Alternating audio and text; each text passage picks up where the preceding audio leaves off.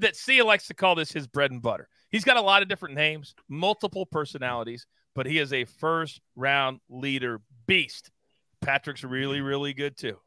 And Steve Scott almost cashed a couple so far this year. They're all three really, really good. But, Counselor, I'm going to come to you first. Where are we going?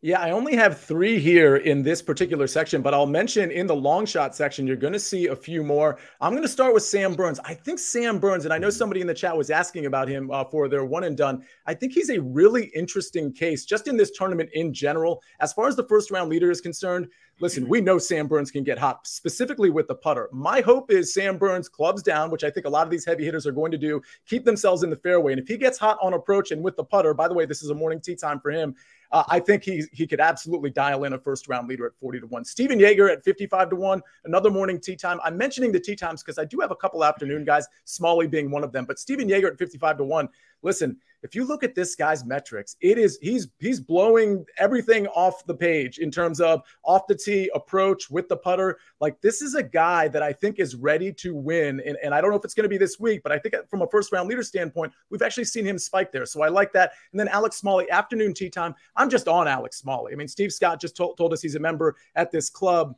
But other than that, I mean, we have the history there. But other than that, the metrics look so good. The putter can spike. Maybe he doesn't win the tournament, but a first-round leader is definitely in play, even in the afternoon, because I don't expect the wins to be super high in the afternoon. That's why I have a couple of guys you'll see, especially in the long shot section, that also have an afternoon tee time. All we have to do is go back 2 days, to see a guy like Steven Yeager, a guy like Alex Smalley raise the trophy. His name is Lee Hodges. These guys are right in that sweet spot. By the way, Joe says, Sia's late 90s, early 2000s pop culture is unmatched. I agree. All right, now, Steve Scott, you're kind of new to the whole golf betting thing, but you have taken it to it like a fish to water, and it warmed my heart. And I can't even remember the tournament, but when your guy was tied at the top at the end of the front, you're like, Coach, I think I've got a winner. And then we just got hosed at the end. But I love the enthusiasm. Where are we going this week, sir? Yeah, look, I got 3 of them. Siwoo Kim, let's start with him at plus 4,000. He's had 3 top 5s here in the last 5 years, and he's 15th in first-round scoring on the PGA Tour this year. He's my only guy out of these 3 that tee off in the afternoon, however. He's 1249. But Siwoo, I think, is a pretty solid pick right here. And the other 2 are in the morning. Adam Scott tees off at 7:45. He was tied for second here 2 years ago, and he has a lot to play for this week at 81st in the FedEx Cup, and he's 5th in strokes in first-round scoring average on tour this year. So he gets out of the blocks really fast. Now, the last one is kind of a local product from here who's bursted onto the scene, Akshay Bhatia, 723 tee off, plus 7,000. I think you got to put a little bit on him too. He's really solid in strokes gain approach. And most importantly, we talked about these Bermuda greens, these grainy greens they have here at Sedgefield.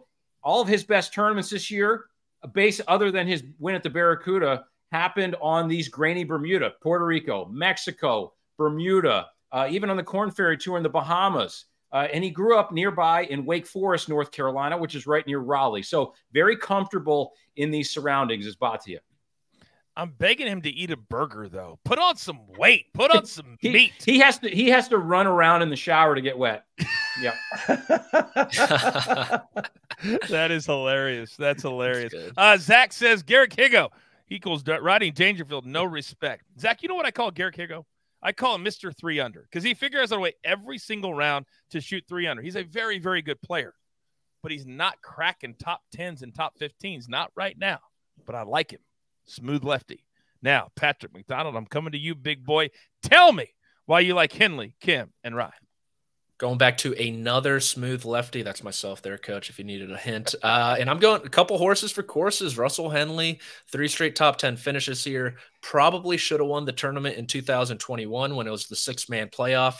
Really just gagged down the stretch. He entered the final day with the 54-hole lead.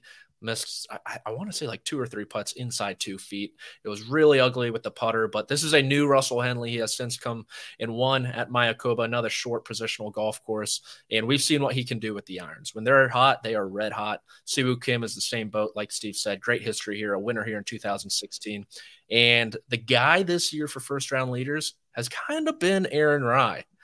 He was first round leader there at Harbor Town, another short positional golf course.